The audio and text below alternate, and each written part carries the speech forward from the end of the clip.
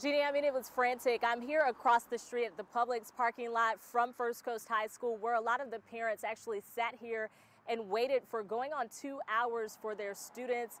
I also spoke with some students who were inside at the time, and they tell me that they had to wait until police searched their class for any threats. I promise I got him safe. I got you. Parents reassuring other parents that their children are safe after a 2-hour lockdown at First Coast High School. Police say at 11:30 this morning, someone called 911 saying they'd shoot up the school.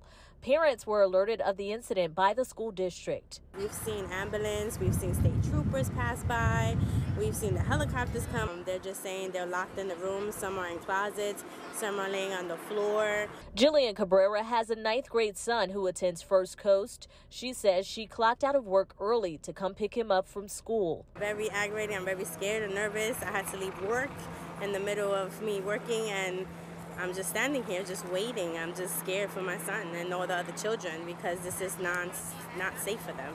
We spoke with students who described what the day was like. I saw the police come into our classroom because we got put on lockdown. Yeah. So I saw at first it was just a regular officer. The second time it was an officer. It was a SWAT team the second time.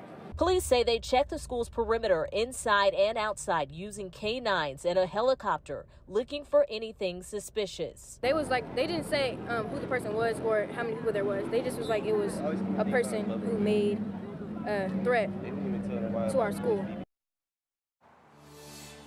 And police searched inside and outside. They did not find any threats. They say everyone is okay, but they're still trying to trace who exactly made that phone call. Police also tell me this is a very serious threat.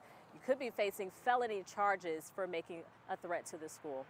Reporting live tonight from the north side, I'm Destiny McKeever, First Coast News on your side.